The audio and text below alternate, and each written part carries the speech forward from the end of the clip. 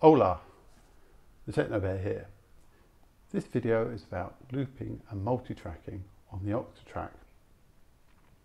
I bought the Octatrack as a partner to my modular system, but this is going to be applicable to any kind of looping and layering.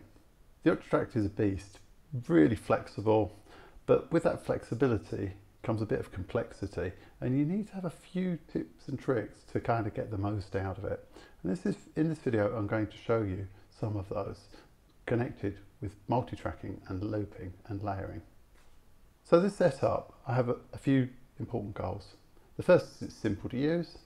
The second is that I can record multiple tracks with varying lengths, that I can layer a single track and overdub onto it, and that I can do some real-time monitoring of effects on the Octatrack. The obvious way to do looping with the Octatrack is to use pickup machines. However, I actually prefer using flex machines because they're a bit more flexible, and also because pickup machines can have problems tracking the tempo. I want to set the tempo and just have it stick at that. What I'm going to do is to go through the setup one at a time and build it up, showing each of the various tricks that I'm using. And then I'll come back and I'll build another track really quickly so I can show how easy it is. Okay, so let's get started. So I've loaded up a project. It's a very simple project. It's basically just got these flex machines on each track allocated to the same recorder as the track number. What I want to do is to be able to hear the modular or the Octatrack at certain points in time. So the way I've done that is very simply, I've allocated scenes such that on scene A, I've got X steer on the mixer to minimum, and on scene B, I've got maximum. So here, I will hear just the Octatrack, and on this side, I will hear the direct input from the modular as well. Okay, so let's get started. I've got a kick drum playing just to give us a little bit of context. We're going to record actually something onto track 2 initially. I'm going to put a play trigger here, and then I'm going to use a record trigger. Now I like to use one-shot records, but this all works with continuous recording as well. The way I do that is I press function node to disarm the track, and then function. So I've got a one-shot trigger here, but it's not actually recorded at the moment. Then I can come out of this. We can just put down some. So this is what I'm going to record. We can hear it's not there at the moment. It's coming directly from the modular. If I now do track 2, we can hear it's recorded. That's the basics of recording with a flex machine. Very simple. Now the issue with that is that this is, when I'm hearing this, it's a dry signal. So if I add an effect here,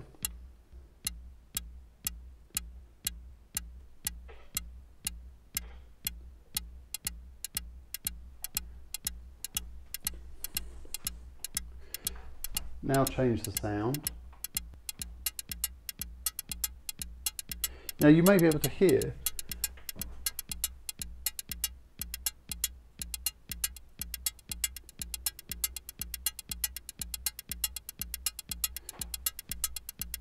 Now the important point here is that you can hear that my direct input is not being affected by the delay,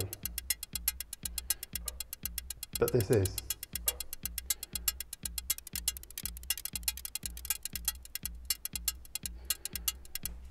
The way we can get around that is to do what's called real-time monitoring. And way we can do that is we take the playback trigger here and we simply use microtiming to nudge it forwards one part.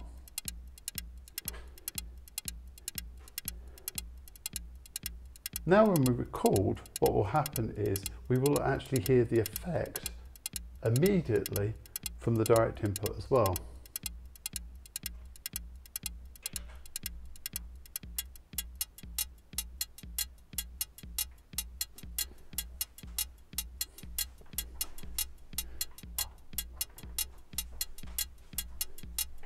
Now what's nice about this also is at this point it's important to note that the underlying audio doesn't have the effects on it. Okay, so now let's think about overdubbing. How do I overdub this track?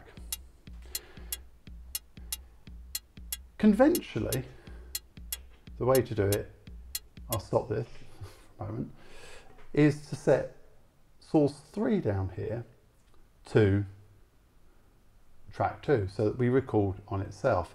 The problem is if you do that, you will get feedback. So I use a different technique. Let's clear the recording trigger for the moment. What I do is I tell it that I'm going to record from track 1. Come out of here, and what I do with track 1 is I set that to playback from recorder 2. So I put a playback trig here. You'll notice with no nudge or anything. I then mute this track. So track 1 is being used purely to play back the recording 2 buffer so that the recorder on track 2 can actually overdub it. So let's try that.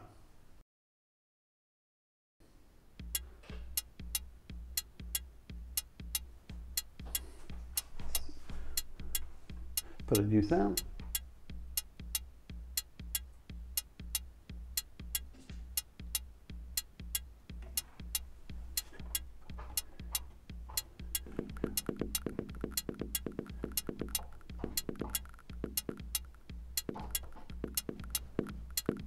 So this is from the modular.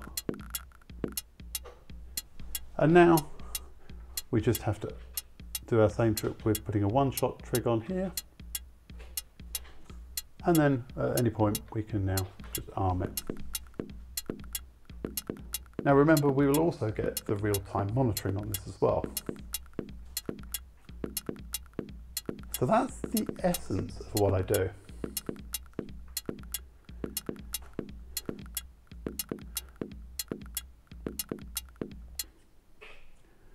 So that's how the looping and layering works. We have real-time monitoring and we have an ability to overdub. So that was doing it on one track, and you could keep on overdubbing and layering on that one track. But what I want to do is I want to actually record another track in the same process.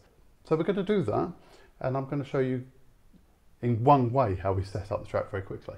So we simply come to track 3, we put a playback trigger, which we nudge so that we have our real-time monitoring. We go to track 1 and we tell it to use recording 3. And we then come to recording 3 and set it to use track 1 as an overdub source. And then we create a one-shot trigger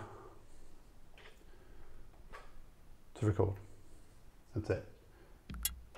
Now, I should note, we could do all of that with the transport running, but it was quieter to do it without it. So let's introduce another element. Let's listen to it first.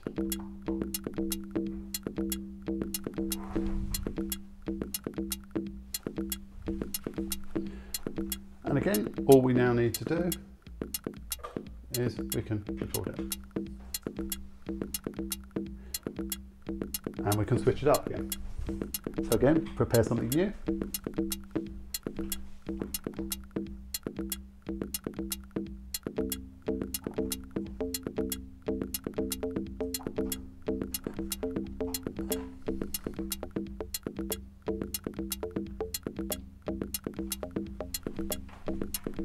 And again, just simply T3, yes.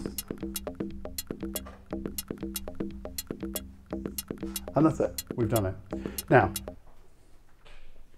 some important points to note here. We've got real-time monitoring, as I say. If we've got the effects going on, we can hear those from the Octatrack. And we can see that we can actually switch this between multiple tracks. So the recording buffers contain just the audio that's coming from the modular, and it's been overdubbed It's not got any effects baked into it at all. And we've got those in recording 2 and recording 3. The other thing is that track 1 is actually free for use at any other time.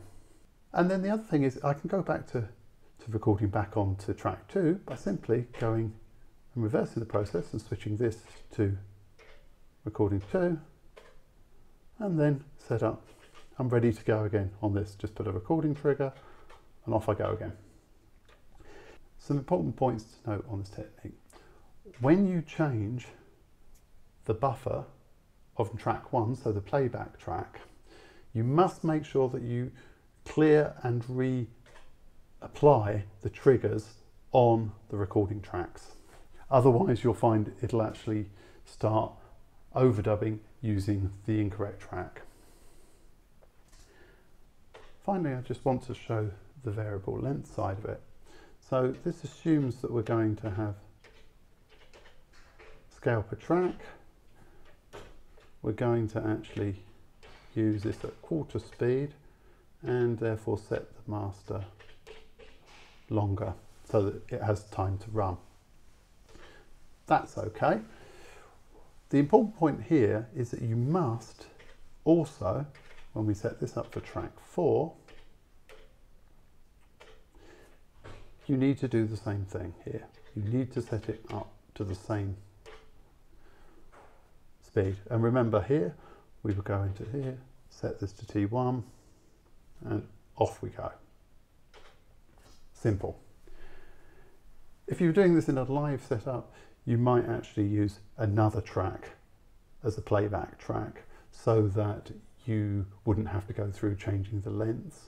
But in the studio, it's easy enough to change the lengths on the fly, I find, because it's simply come into here and then just switch this back to 1. So I find it easy enough. Okay, I hope that was useful. If you've got any questions, please leave them below.